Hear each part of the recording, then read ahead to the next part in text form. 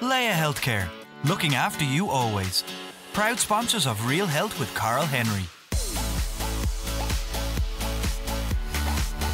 Hello and welcome to Real Health with me, Carl Henry, in association with Leia Healthcare. Folks, on this week's show, I'll be chatting all things fitness and health for all ages and how to stay active in your 50s and your 60s. I'm delighted to be joined by fitness expert and personal trainer Jacqueline Hooton, who specializes in promoting active aging and avoiding physical decline in midlife. I started following her on Instagram, I'd say about 2 or 3 months ago now. I've been so impressed by the content she's been posting in terms of health, in terms of wellness, and in terms of exercise. It's been absolutely inspirational. So we had to have her on the podcast to find out more and have a really good chat. Jacqueline, welcome to the show. How's it going? Thank you very much. All good, thank you. What a lovely introduction. So I suppose I know you from following you on Instagram, and I've been really impressed by the kind of stuff that you've been posting. Tell our listeners a little bit more about you and about fitness and how you got into it. Okay, so I'm 58 now. I've got 5 children and 2 grandchildren. And as you've said, I'm very much about promoting active aging. But obviously, I haven't always been this age. So my sort of fitness, my interest in fitness has evolved and changed as I've got older. So I've always been interested in health and well-being. Many moons ago, when I had my first son, who's 31 now, I was into pre and postnatal exercise and fitness, and I delivered antenatal and postnatal classes. And I guess so my interest has always been around female health, empowering women with education to make informed choices. And as each phase of my life, so as I've got older, children have got older, my priorities have changed. My interest in fitness has evolved with that, if you like. So to kind of bring you up to date now, because I'm 58 myself, I'm very much about promoting what we can do sort of in the menopause to post-menopause years to promote our health for longevity, because it's not just about living longer, but it's about living longer and in as healthy a way as we can. So that's probably, and I've got loads more I could say, but in this kind of nutshell, perhaps that gives you a little bit where I am at the moment. And talk to me about why Instagram? Why post everything on Instagram? Why set up the account and post all the content that you do? Was that an easy decision to make? Yeah, absolutely. I mean, I think when it comes to any sort of social media marketing, the best place to be is, well, one, where your customers are likely to be hanging out, but 2, on the platform that most suits you. And I'm quite a visual person. I think if you've probably seen all my beach images and all the rest of it, I personally like a bit of amateur photography. I think imagery speaks well. I'm very comfortable on video, and it's just the platform that I feel most comfortable on. It isn't necessarily where all my customers are, but I am, having said that, because I'm on Instagram, I'm reaching people all across the world, which was particularly important in the pandemic when all of us had to pivot and put everything online. So now my business has kind of changed a bit because I've got clients from around the world, whereas pre-pandemic, it was very much more local based. But I really like Instagram as a medium of communication, actually. I prefer that than other social media platforms, but other platforms work well for other people. It's just I really like the visual content of Instagram. I like how it keeps evolving and changing. And it enables me to reach people from wherever. And I like that visual impact. And I think so many people, when it comes to fitness, they want to see like how to do the fitness. So it's a good way of showing them this is what it looks like and this is what you could do, and exercise alternatives, as well as those sort of static, more visual images and sort of carousel posts where it might be a how to do it. This is a list of things, along with some of the kind of hard-hitting stuff I put out about female health and female empowerment, which very much is part of that, I think. And let's chat about, I suppose, aging and health and aging and exercise. Like, one of the things I love about your own account is the fact that, you're promoting resistance training, all of that type of exercise for people, making it really simple. Because it's probably fair to say, as we get older, people and women and as well, obviously, do less and less exercise. And they may do some cardiovascular, like walking or swimming. But even the thought of doing a weights workout or resistance workout tends to scare people. And yet, that's the thing we need to do the most in terms of, premenopause and postmenopause, in terms of osteoporosis and arthritis risks and all that lovely stuff. Resistance exercise is so important to do, yet so few people do it. Exactly. And so we know, so Public Health England here are asking healthy adults to make sure they're engaged in 2 strength training sessions a week. So first, in terms of cardiovascular exercise, we want to accumulate 150 minutes of moderate exercise.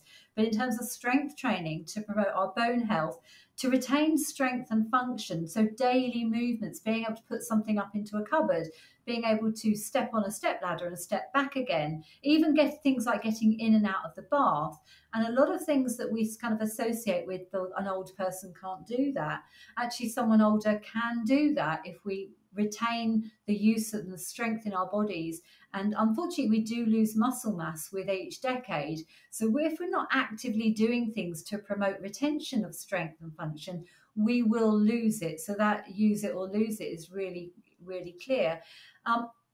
But also we've got to counter, not so much with younger women. I think because my daughters are in their 20s and younger women are really kind of understanding strength training now. When I first joined the fitness industry, it was like I was the only woman using weights in the weight section. Now, when I'm in the weight section, it's really encouraging to see some younger women using it. But women of my generation, on the whole, have not grown up around strength training and weights. And so many women of my age and older are quite reticent around that. And there are some misconceptions we need to deal with. Some of it is a worry about getting hurt or, an injury. They think it's not for them. They think they might become a bit muscular. They don't want to look a certain way. And they find it a bit intimidating. So what I try and do is break down people's barriers around that and show them actually how you can achieve that even from a home setting with minimal equipment to promote that muscular strength and endurance, and avoid things like sarcopenia, which is loss of strength as we're getting older, and some of those things that we associate with old age, and how we can kind of avoid that. There's no guarantees, of course. So anyone can have develop a cancer or an underlying condition, but what we're trying to do is to maximize our chances and reduce risk,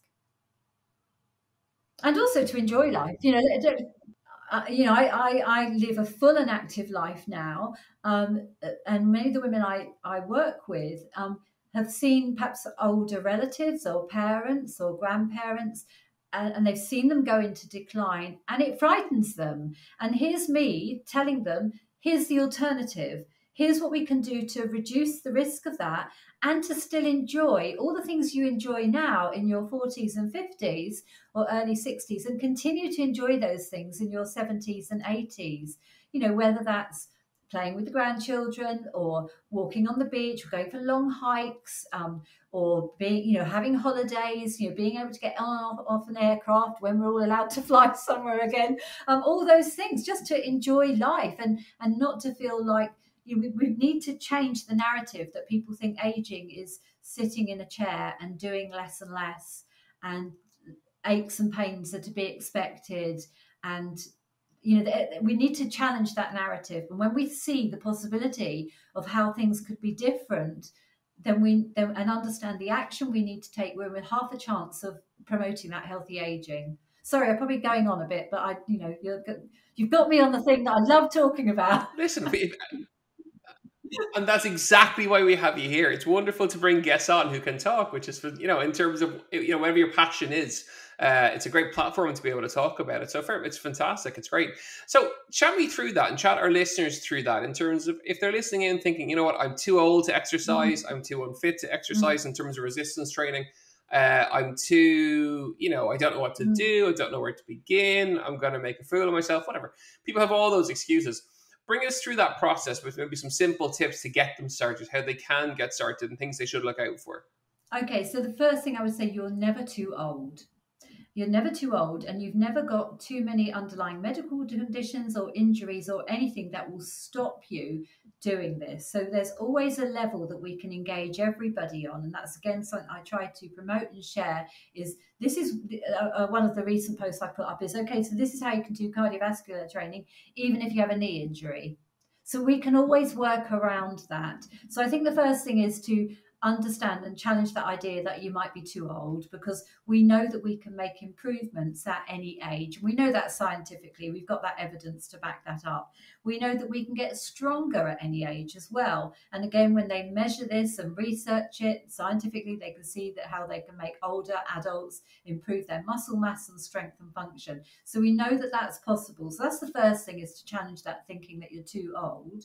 And I think the second thing is to understand yes, fine, you may have an injury, you may have an issue as you're getting older, but again, exercise is going to be about preventing injury for the most part. So far from causing injury, actually, because we're stronger, we're making those joints and muscles better, if you like, improving the integrity of the joints and so on. So we can offset the risk of injury. And if you already have an injury, not only can we think about injury rehabilitation to get you moving better, but we can still work around things. So say you've already had a couple of surgeries and there's limitations because of that, we can work around that. So I'd always advise someone to get some specialized coaching first of all, so you know whatever time, because all of us, our time is precious, isn't it? So whatever time we dedicate to exercise, we want to know that we're getting the very best for that time. So in terms of cardiovascular health, very often a starting point for people is say, can you walk 10 minutes from your home and 10 minutes back again? And can you do that every day? And most people, given that, like, can you walk, providing there's not real mobility issues, they might go, yeah, I can walk for 10 minutes in one direction, walk back again. Brilliant. For most people, that's going to be a mile. If they're achieving that in a week, they're going to achieve the cardiovascular prescription in terms of cardiovascular health if they're walking at a brisk pace. In terms of strength training, very often start with things like stand to sit from a chair.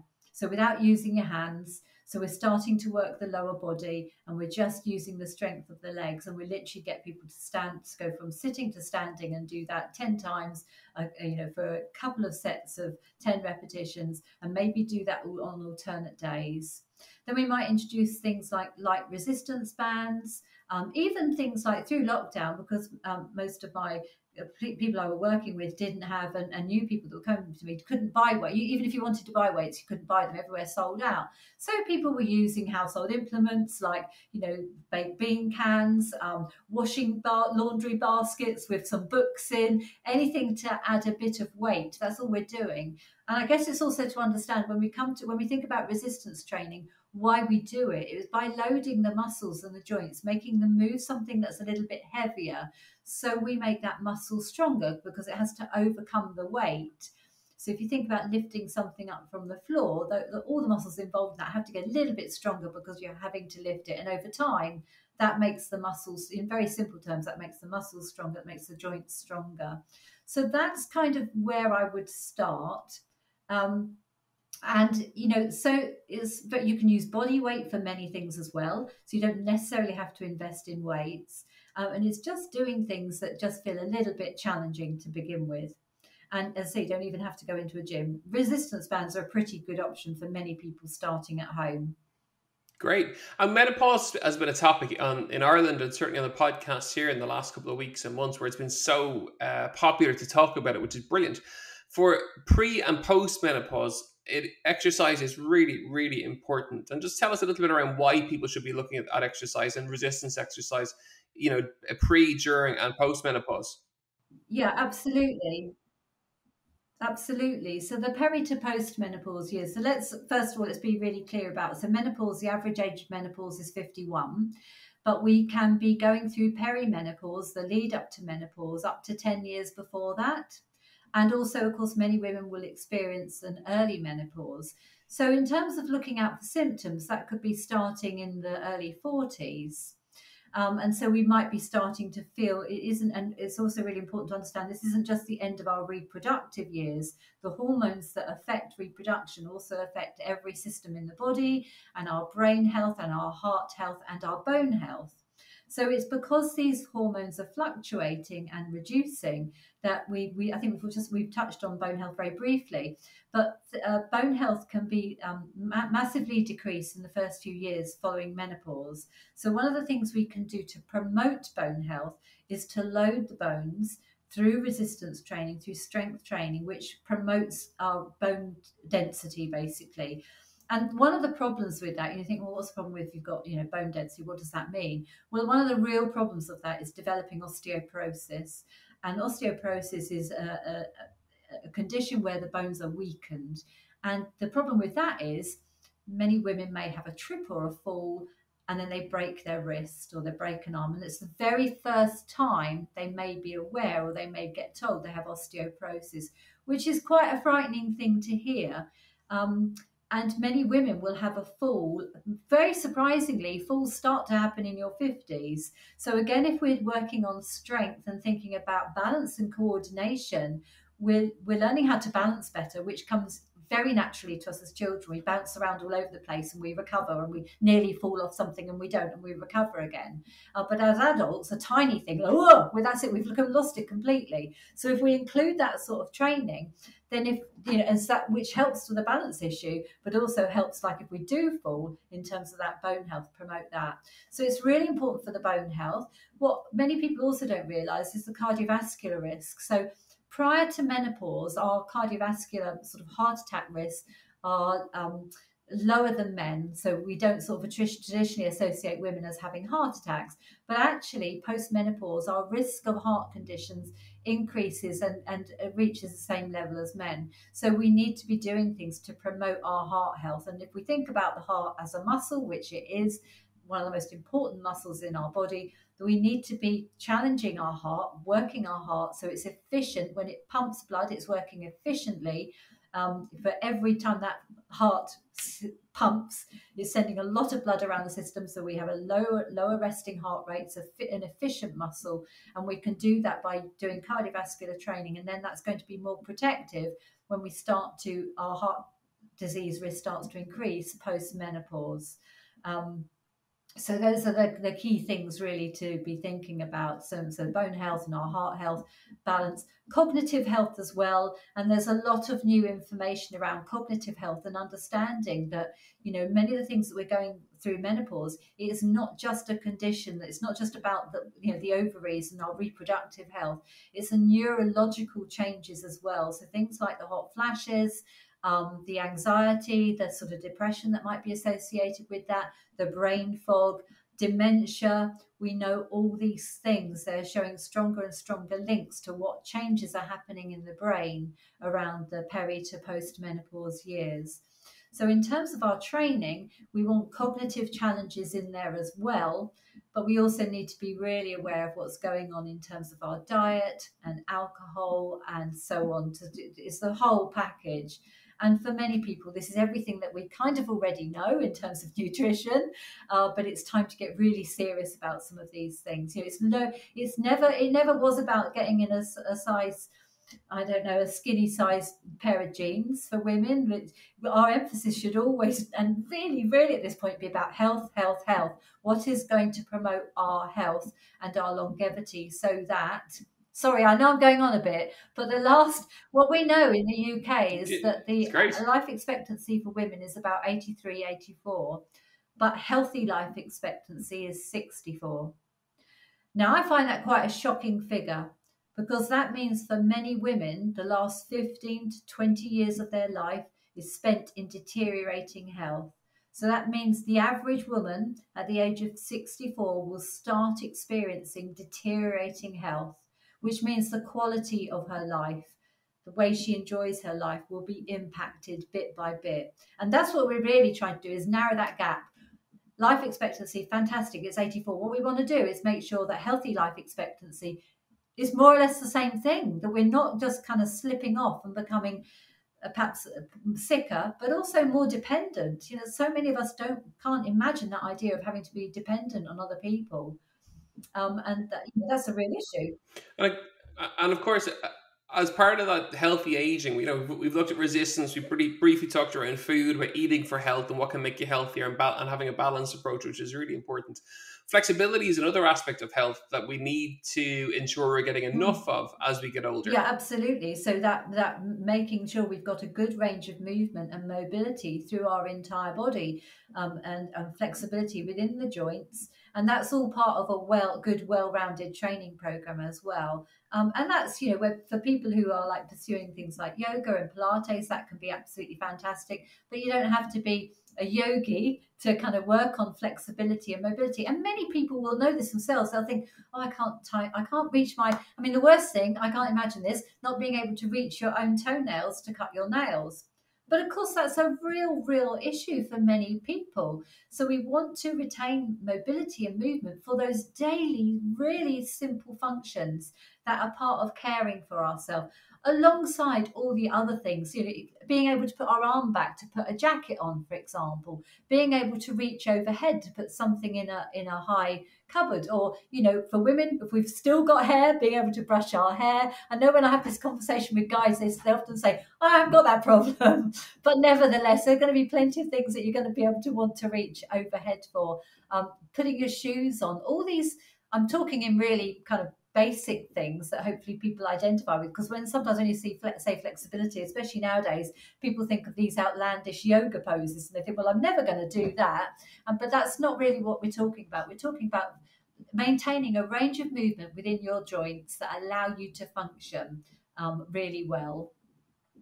And of course, we're all being affected by gravity. So, all being pulled downwards a bit. So we're all getting slightly rounded shoulders. And everyone has spent the entire pandemic probably on, social on computers, basically, and laptops. And so we're going to have a lot of postural issues and lower back problems. So being flexible can also help with some of these aches and pains that we associate with age as well, sort of feeling tight around the neck and the shoulders. Back pain, really, really common issue. And many people will know themselves, they'll feel tight around their hamstrings. They spend a lot of time sitting down, for example. They say the legs feel tight, the hips feel tight. So that's probably some of the things people might identify with listening to this. Folks, you're listening to Real Health with me, Carl Henry, in association with Leia Healthcare. We're chatting all things healthy aging with Jacqueline Hooton. Jacqueline, let's chat motivation then. The final thing I got to ask you, some really simple tips for people who struggle with motivation, or who kind of, are sometimes motivated, sometimes demotivated, struggle to stay on top of it and stay on track. Have you any tips for them? Yeah, so I would always say, don't rely on motivation. Motivation is a fickle friend. It may be the thing that gets us started. There may be something, an incident or something that makes us think, right, that's it, I'm going to do it.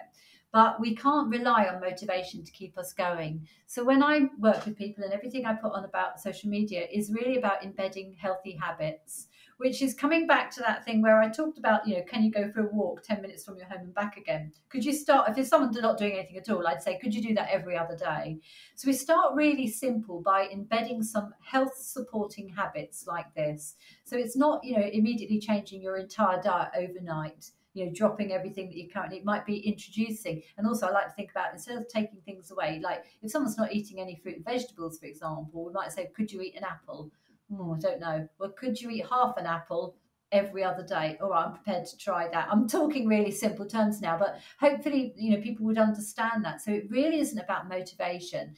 It's about finding habits that you can sustain and build them into your life bit by bit. I think the other thing that goes with that is come back to think about your why, the key goals that you have, and to keep revisiting that. So if I find someone's motivation, for want of a better word, is waning, we go back to, is that goal still important to you? If someone has said to me, I've seen my father in a nursing home, I don't want to end up like that, I realise I need to address it, I'm really disturbed by what I'm seeing. I'm going, okay, is that still important to you? Do you still want to avoid that sort of downward spiral? Yes, I do. Okay. So, and when we come back to that, why we're doing it again, then bit by bit, we keep reinforcing why this is important. And as I say, the key to that is to go gently and slowly. I find the quickest way to drop out of this is to have ridiculous expectations too high at the beginning and think, right, I'm not doing any exercise at the moment. I'm going to exercise every day and I'm going to clean up my diet and I'm going to do it. And then it just becomes unattainable. And then people get demotivated and they think, see, I knew it wasn't for me in the first place. So it's just gradually bit by bit. So I would say the key to that is embedding healthy habits, and start off gently and start off with what feels achievable. And very often if someone says to me, well, I'm going to exercise every day, I say, I don't want you to do that. And they're really quite, what do you mean? I want to do that. No, I don't want you to do it. We're going to do this program and we're going to do it 3 times a week. Well, actually 2 times a week for a couple of weeks, but I think I can do more. I don't want you to. When I know that they've done it for a couple of weeks and they're champing at the bit to do another session, that's a different matter. That's what I find works better for people, because if you're trying to change something, you're putting something into someone's life, it's got to be achievable. They've got to feel that they can do it. Jacqueline, it's been great to catch up. If people want to follow you on Instagram, where can they find you? They can find me at Her Garden Gym. So Her Garden Gym, and they'll find lots of videos and things for beginners right the way through to more experience. They'll find lots of different tips exercise videos, but also me talking to camera. And I quite often have guests on to talk about key issues that affect women in midlife and beyond. Amazing. Thank you so much for joining us today. We really appreciate it. And I really enjoy catching up with you too. Folks, that's it for another episode of Real Health with me, Carl Henry, in association with Leia Healthcare.